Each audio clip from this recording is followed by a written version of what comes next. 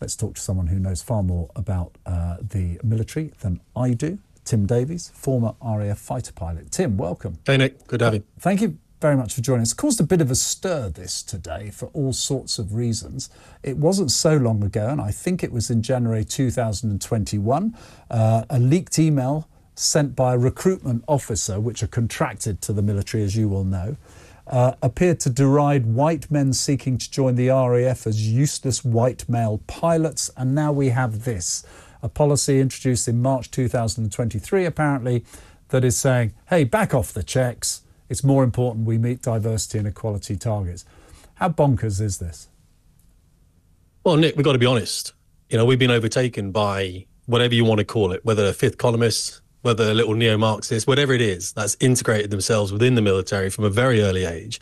Like promotes like, as you well know, they've come up to a very senior level now. And of course, they feel that they can undermine the very service in which they serve. Now, I taught every single fighter pilot in the Royal Navy and the Royal Air Force for a decade. And diversity was not an issue for us, Nick, because if people aren't good enough, they just die. It's pretty simple. And people don't understand this, Nick. The military is not B&Q. It's not Tesco's. It doesn't matter whether you put the wrong thing on the shelf, but it does matter that you get the right person in the right place to fight the wars and protect the sovereign integrity of this great nation. I mean, I'm sure you've seen the open letter against the Army's inclusivity policy. There's so much in here. I just want to pick out, if I may, a couple of points. This was always my first thought, and I never expressed it well enough, but I think these army chiefs have done it. They said the Russians, the Iranians, and the Chinese will be observing our descent into self-hatred and obsessing over diversity and inclusion with glee. These intolerable policies are forcing the British Armed Forces into moral disarmament, and it cannot stand. What did he mean by moral disarmament, do you think? Well, it's an interesting one. I've talked about this for 4 years now, and all of a sudden people find it interesting. The rot is entered and it is there to stay. It's firmly embedded within the military and the civil service and the cabinet office and the Ministry of Defence and the education, health, whatever you want to go.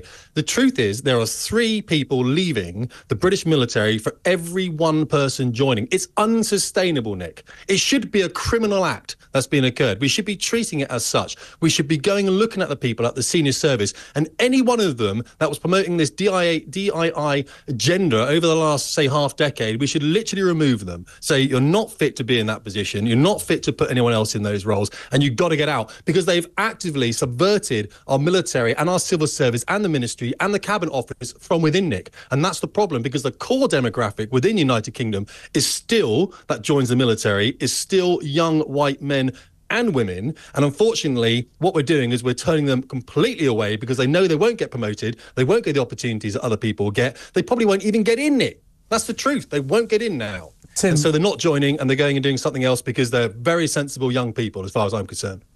Tim, the Defence Secretary, Grant Shapps, he said how cross he is and he's ordering an inquiry. I mean, that does seem remarkable that he's only just heard about this. Is it credible that this has sort of gone unnoticed for several years? No, it's absolutely pre-planned, Nick. I mean, you speak to your chaps in the Conservative Party. I'm sure you've seen it as well. I wouldn't say they were Conservative, maybe only in name only. I honestly believe this is something that's happened intentionally. And when is the start date of this? Well, I don't know. But the reason we're talking about it now, of course, is because we are starting to air that notion of conscription, and people are starting to realise that there's a lot of people in this country that have no interest whatsoever in protecting the security of this great nation in which we live. And so, of course, we're going to have to rely on the people that do have an interest in actually protecting where we are. And those people aren't joining the military at all. So, unfortunately, we should listen to these senior officers. It's been a long time coming, and if we don't do something soon. And the problem with Grant Shapps, of course, I mean, I'm not a huge fan, but Ben Wallace, obviously the previous Defence Secretary, he was responsible for this. Let's not forget that he was the one driving diversity, equity and inclusion into the armed forces. That was him that was doing it. And I think the only reason Grant is looking to maybe unravel some of this a little bit is because he has to, because the pushback ahead of a general election by the British public is obviously going to be quite severe, and rightly so. Well, that would presume, of course, that defence is up there on the electoral agenda. And I would like to see it, but in many years of being in politics in the past, I've not seen it. This might be, and I hope, is a turning point for that to happen. Let me ask you this, though.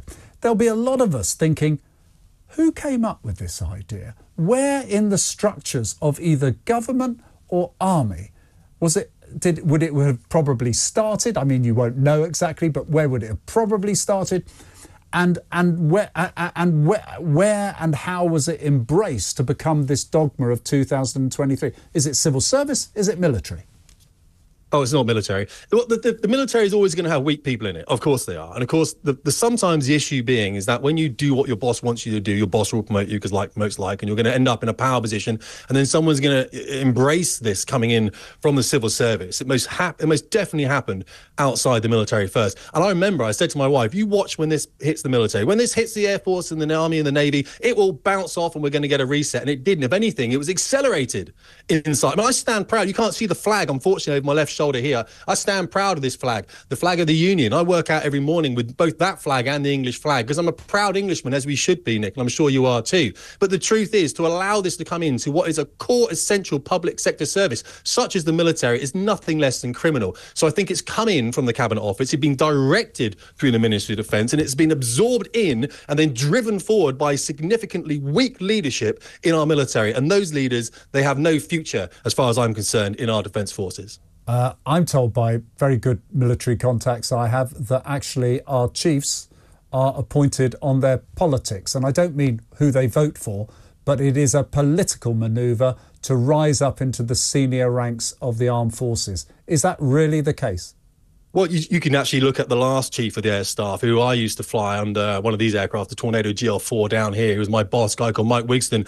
I liked the man a lot. He was a fantastic squadron boss. But as the chief of Her Majesty's Royal Air Force, His Majesty's Royal Air Force, unfortunately, his main agenda was to focus on this absolute nonsense that is DE&I, which has, if not even, it's not even that it does anything for warfighting that is positive. It's the reverse. It undermines everything that everyone is training for in the British military. People leave. I get emails every single day. I get emails from minorities that don't want to join the military, Nick, now, because they think, unfortunately, they're going to get promoted or they're going to be furthered because of their skin colour, not even because of their ability. And the problem is, Nick, as I'm sure you're aware, that if we accept diversity into any institution, then by definition, we have to sacrifice meritocracy. And the military is the ultimate meritocracy, because if we do not allow it to be, then unfortunately, we just die. We lose wars, and that's the end.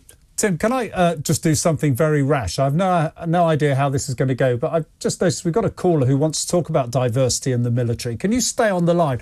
I've no idea what they're going to say. This could be quite awkward, but let's just bring Victoria into the conversation. Sorry, Veronica, you want to talk about diversity, and, yes. And I've got Tim on the line whilst you're here. Yeah, I can see. Hi, Nick. Yes, I want to know who are the idiots who want to downgrade the military.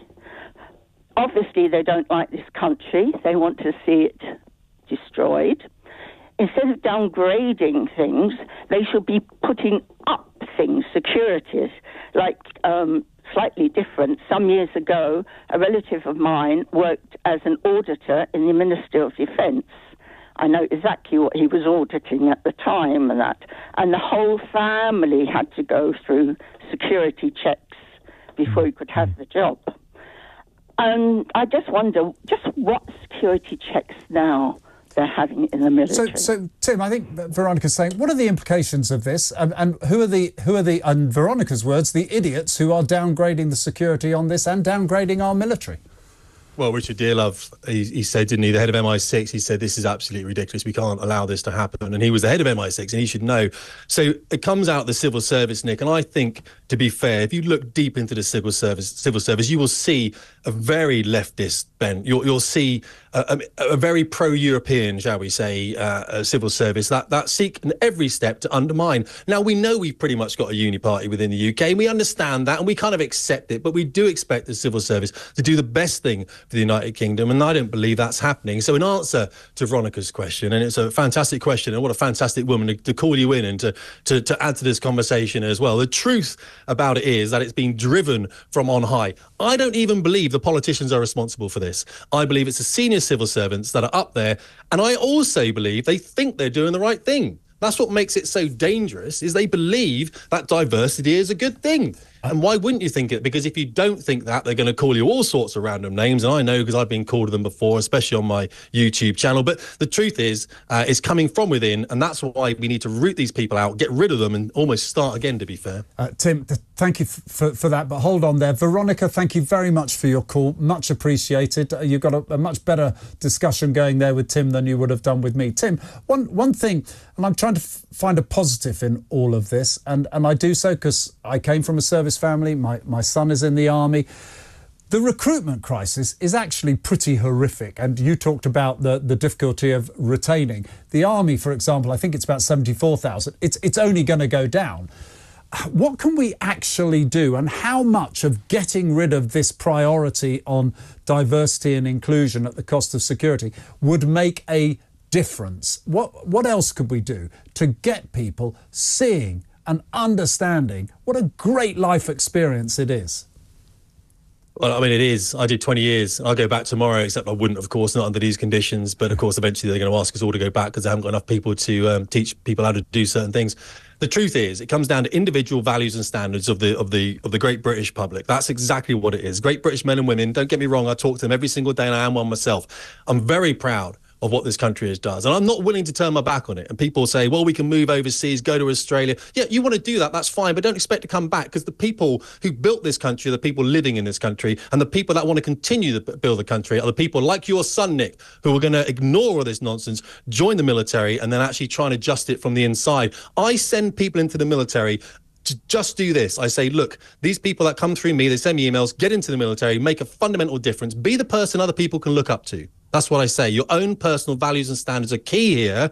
Don't listen to these career politicians that want to make an absolute mockery of the fact that people think differently because they've got a different skin colour. It's ludicrous, Nick. So we have got good men and women that are still joining, and as long as we keep them going in to the military, then there is some hope. But we just need to really take a good look at the people. Well, we can find something hopeful at the end of that. Tim Davies, former RAF officer, fighter pilot and trainer, more importantly. Thanks very much for his very passionate insight into what's going wrong there. I mean, there's so much I could say, but what do you say? I think he's made the case brilliantly.